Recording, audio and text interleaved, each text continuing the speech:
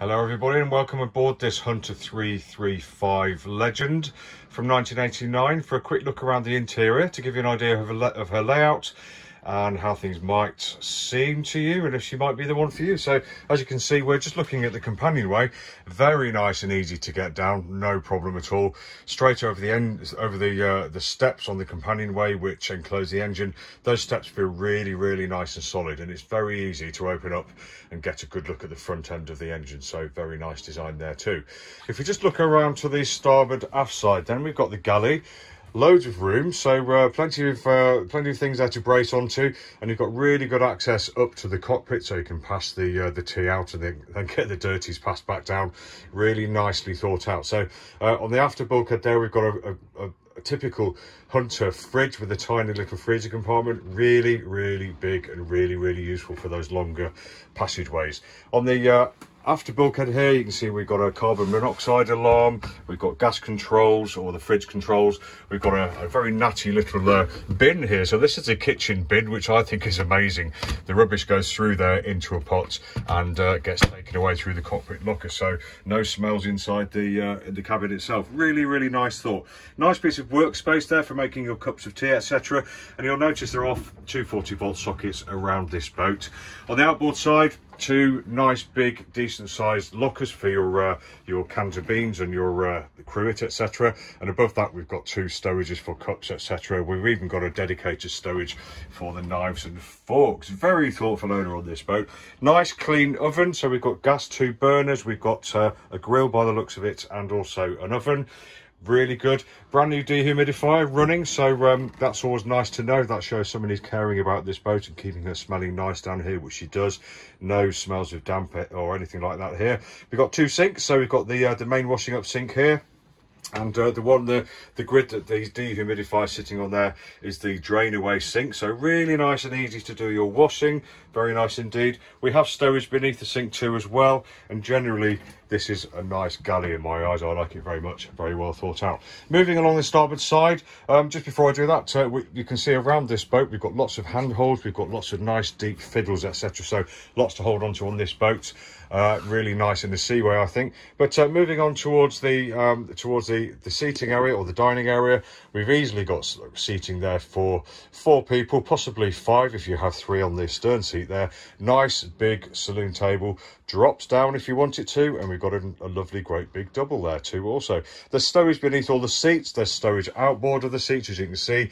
Nice big, really deeply fiddle shelf there, and above that, below the nice little window or the hull inlet port, we've got 2 big cupboards with shelves above and shelves between as well. So this boat has been exceedingly well thought out for cruising, for stowage, etc, and really lovely and practical. Woodwork generally looks really lovely. The owner's redone a lot of it, looks absolutely fantastic. Got lots of windows bringing light down here. I would say that the windows have been affected by the sun a bit, so a bit of delamination there, port and starboard. So some people may choose to just ignore that because it's basically cosmetic, or some people might want to look into doing that along with the hatches as well. They're showing a little bit of sun damage too. Really nice to see we've got the chain plates or part of the chain plates exposed there, port and starboard, so we can keep an eye on those, and the bulkhead that they're attached to as well. But generally feeling really good. The headlining isn't a headlining, so that's just a textured GRP or a moulding, which is good, so that should be nice and easy to keep clean, and no saggy headlinings, which we all want to avoid, don't we? Looking down at the floor or the interior deck, look at that, very nice. That's all been revarnished as well, along with most other stuff down here, I think. Really nice access down to the bilge, 2 bilge suctions down here, and access to look at keel bolts as well. Really nice to see. Generally feeling very lovely down here. So let's move forwards through this up this entrance here. There isn't a door here actually, which I would expect there to be one, but I think there used to be. May have been taken away to save weight, I don't really know, but generally speaking shouldn't be too hard to reinstate one, I think. So moving through and looking in the starboard side first, you can see we've got a really nice head compartment.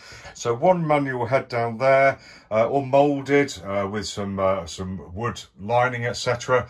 We've got some very nice. The owner's very proud of his veneered mahogany here, which is great. We've got the holding tank alarm, window that opens for obvious reasons, nice shower unit there, and storage beneath with the shelf on top.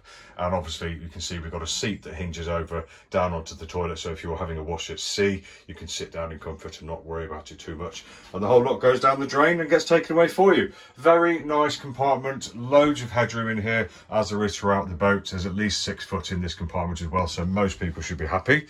And then moving forwards into the forward cabin, very nice large sized cabin. So we've got about 2 feet of room inside, so if you close the door there's room to get changed in private, etc. On the starboard side we've got a nice cupboard unit, so 3 nice sized cupboards there. All the way around the edge of the compartment we've got a nice deeply fiddled shelf as well, and you can see what's on the shelf as well because it's clear, which is a really good idea. And the side of the hull here is nice and soft, padded out as well. Very, very nice. The bed itself looks about standard kind of size. I think most people would be happy here. Nice and wide, and it doesn't taper right down to a point at the front, so you hopefully won't be fighting for toe space too much. And then just looking around behind this door, you can see we've got a nice big shelf above the rather large hanging locker as well, and as you can see, another 440 socket there too. Lovely. We do have a hatch in here letting light in as well. The hatch in here and the 2 hatches in the heads have all got blinds on as well, so we can adjust it for privacy or darkness, which is great. And then moving back into the heads compartment, which does run the full thwartship's distance of this boat.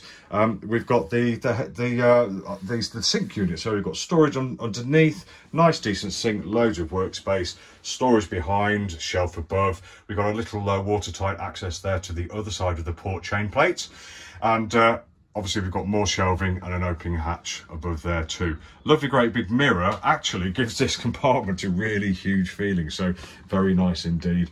And the floor continues throughout, and it generally feels like very nice, light, bright, airy boat.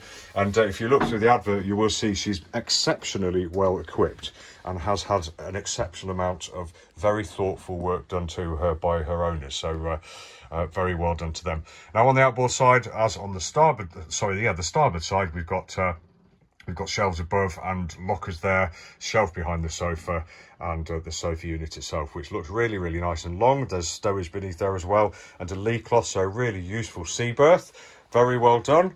And above this locker, we'll just have a quick look at what we've got. So we've got an almost new ICOM unit with a command mic that goes up into the cockpit. So there's no need for a cockpit speaker up there, which is lovely. Although there is one, but it's just disconnected, but it's not needed. We've got the Kenwood stereo as well. And then moving over to the left-hand side, we've got the tank contents indicator.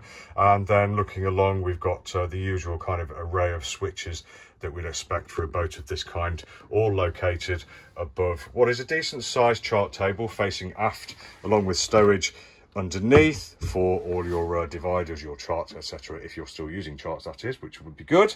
And then beneath that, we've got where you can see we've got the multi-case circuit breakers for the incoming electrics.